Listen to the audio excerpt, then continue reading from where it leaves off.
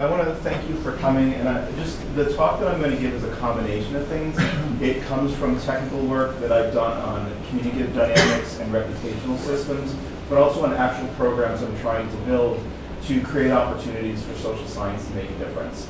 I have leadership positions at the National Academies and the National Science Foundation trying to improve the communication used to social science. And so what I'm going to show you is a mix of these two things, but I'm really going to try and make it about you. So I think that for political science to remain relevant, it has to continually reinvent itself.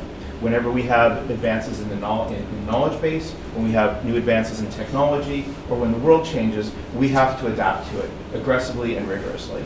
Right? One of the things I like about being on this panel, and if you have a chance you should read the papers, you can see in these papers really like the vanguard of what this discipline is and can become in terms of its use of data and its kind of the responsibility with which it's treating really basic questions about how do we know what we know. So that's really critical. But there's another issue. If you like this type of work, if you want to do this type of work, if you want to get jobs, if you want the public sector to give you grants for this type of work or the private sector to give you contracts, if you want to publish this type of work, it's kind of easy to publish now because of the internet. You just put it on there and like it's published in some way. But if you want people to read it and you want it to make a difference, like how's that going to work? Because the same changes that enable new types of political science are also changing expectations about how people use information and what they think of science and whether or not they will take the time to think about your work. So what I want to walk through is how some things that are happening right now that could affect the value of what we do, and things that you and I can do right now, plus organizations, to try and increase the value of the work that we're doing, which is, I think, tremendous. I mean, do take some time, if you can, to read the other papers on the panel. So, and I'm going to, if you want to do science for its own sake, and I love that, and if you don't want the private or public sector to support you, everything I say is like irrelevant. Just go like and do it. But if you want somebody to pay you or support to do it, what I'm going to say is I think entirely relevant. So what's our mission as scientists, right? And you can think of it a lot of different ways, but when you're trying to get somebody else to support it, the story has to be about quality of life, right? That what we're doing somehow can make a process more effective or efficient. It might be a scientific process or a machine algorithm or something like that, or it might be how people live, whether we can lift people out of poverty, or whether we can take a conflict situation in a particular country and manage it in a more effective way. You know, we can do basic or applied research, but somebody in the food chain has to be able to tell a story about what we're doing that relates to quality of life. Otherwise, it's very hard to get people in the private or public sector to pay attention to us or want to throw money our way. So in a sense, what we provide is clarity. Okay? But we provide clarity by selling a certain type of product. There's a certain type, sorry to kind of bring it to that level, but there's a certain type of product that all of us sell. We sell information and meaning. So the information that we sell is the data we collect, the observations we record, even the way that we kind of categorize it initially. The meaning that we sell are through the analyses that we run and the interpretations that we offer. Those are the two things that we give. And information and meaning are like really powerful things. Right? If we give people more rigorous, more accurate ways of understanding the social and natural world, you know, they can do things that are really powerful, that have changed the way that we live. So that's a great thing, right? And you know, one thing I want to say before some dark clouds are going to occur pretty soon. One fact you should know about social science today: it is being used by more people in more places around the world to solve more problems than ever before. Right, in the private and public sector. So we hear about threats to social science and so forth, and they're real, but the other reality is there's nothing like today, there's nothing like now in the number of people who are using our methods and trying to use our knowledge base to improve quality of life or effectiveness or efficiency, right? But the question is, will that continue, and how do we be a part of it? So I promised some dark clouds. Here's another issue. So these two things we sell are information and meaning, and the one other fact I want to convey to you is that the marketplace for these two products has changed dramatically in the time that all of you have been in school, in college. In the last, let's say, 10 years, the marketplace is completely transformed. Okay? we used to, at universities, provide knowledge, and people would defer to us, right? We used to ask governments for money, and they'd say, well, you're a scientist, you know, I'll give you the benefit of the doubt. Times are changing, and they're not changing because, like, a new brand of evil has come up in the world, right? That might be a part of it, but they're changing for reasons that are totally predictable if you think about what would happen if a lot more people could provide information and meaning. What would happen if you change the number of competitors in the marketplace?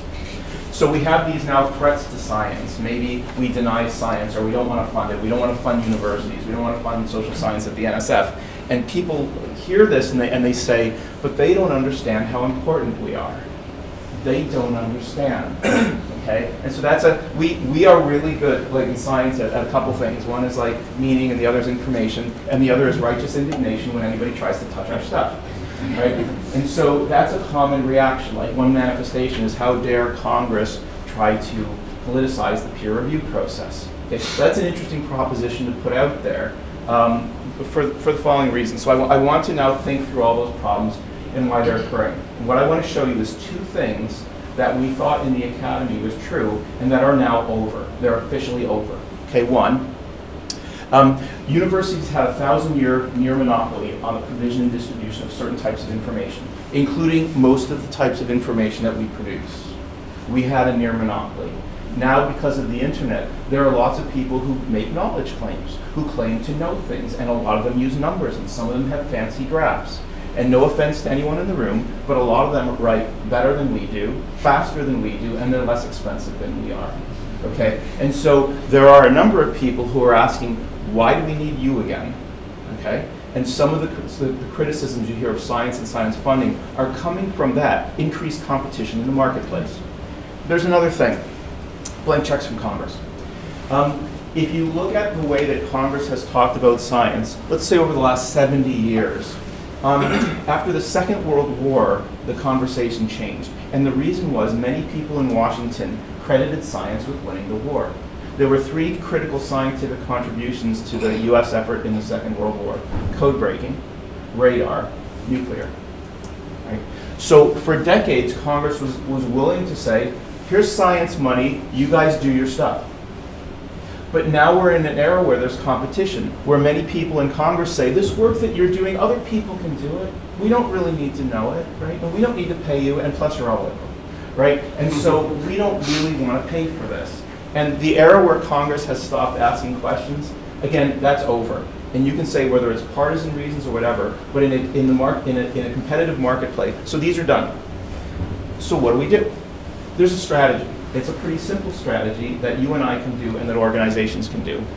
And we have to serve people better. The products that we produce, the information and the meaning, has to be more valuable. The efforts in this room are a critical part of it. The transparency, the rigor. Because if you think about it, lots of people make knowledge claims, but the great thing about science is if I do work and I've documented everything and I've been rigorous about everything and I hand it to you and you do it, the answer should be the same. It's not true because of who I am or where I came from. It's true because of the process. It's true because of the rigor.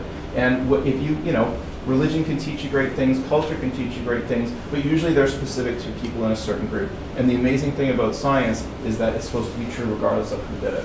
That's our ace in the hole, right? That's the thing, but we can't let that go. We can't decide to hand wave at certain moments because it's convenient for us. And so, I've been involved in some transparency efforts in the discipline. I think it's a core part of what we need to do to remain relevant. Because if we sacrifice that individually or collectively, the answer to why people need you becomes really unpleasant for us. Because a lot of people hand wave better than we do. All right. So how do we think about science as service? How can we increase the value? So the critical thing is, if you want other people to support science, I'm not talking about whether it's good or not, right? How do we think about it as service? And so I want to put out three factors, right? And this is the basic research I'm doing now. One is we have to improve communication. When you're a monopolist and you give a crappy presentation that no one can understand, you get to say, oh, where else are you going to go? Right? Figure it out. Sit here and figure it out. And if you can't, it's because you're an idiot. Right? And so that worked, and that was fine. But in a competitive marketplace where other people are claiming to know what we know, now if some people give a better story that's wrong, they might win the battle, right? And the question is, do we want to do that? So we can communicate more effectively. And for me, I spend most of my life working on science communication. This isn't about dumbing things down. This is about being a lot smarter, about how to convey what you know. It's about finding both the rigor and then finding analogies, metaphors, and examples that can convey the true content of what you've done, but in a way that's accessible to others. And if you think it's an either or, like seriously, have we actually tried to do this? Right? Most of our professional incentives are to give presentations to people who are trained almost exactly the same as us and who have almost exactly the same research interests as us. We don't say that, we just call them the ideal reviewer at a journal. We call them the ideal discussant. Okay? And there's like great power in that, but to the extent that you want to make your work relevant to people outside your tribe, it's useful to think about communicating more effectively. The second is trust, and for me, trust is so much about transparency. So we can talk about that later. I think if you come to this room, unless you were randomly assigned here, you're already on board on that one, okay? And then the last one is stakeholder engagement, and this might be the hardest one. So suppose we've done everything rigorously and right and in innovative ways. We sometimes tell ourselves a story about what the work means, like does it affect Congress, does it affect public opinion, or things like that. One of the things we hardly ever do, and until recently I was included in this group, we've never actually talked to the stakeholders, like the people we think this is helping, and say, you know, okay, suppose we could convey the work really well. Is this actually helping you? Is this the work? Is this the stuff that you need? And I'm not saying we have to be slaves to that, but what we don't get to do is complain about other people not liking what we do, and at the same time that we've never talked to them about what they need. Right? We can still do basic research. We can still do really rigorous stuff. But we've got to, you know, if we want other people to support it in a competitive environment, we've got to be somehow connected to the food chain. We don't all have to be on TV. In fact, it's better that most of us aren't, right? Myself included. But you know, we need to somehow be able to talk about what it means to the stakeholders. If we do that, right, there's a critical role to play. Because when I try to tell people about the work that we're all doing, right, in one sentence, I say it's the last best defense against wishful thinking. That's what we are, right? And wishful thinking is a really powerful societal force, right? It controls so much in what we do. And we're like, you know, if we do what we're supposed to do in terms of being rigorous and honest and things of that nature, there's so many, you know, the quality of life things that we can do for people, the way that we can change people's lives and make things more efficient. It's really incredible. It's really incredible. So, like, we can make that go away and then have more of that, and it'll be all cool. So anyways, thank you for thinking about this, and I look forward to your comments.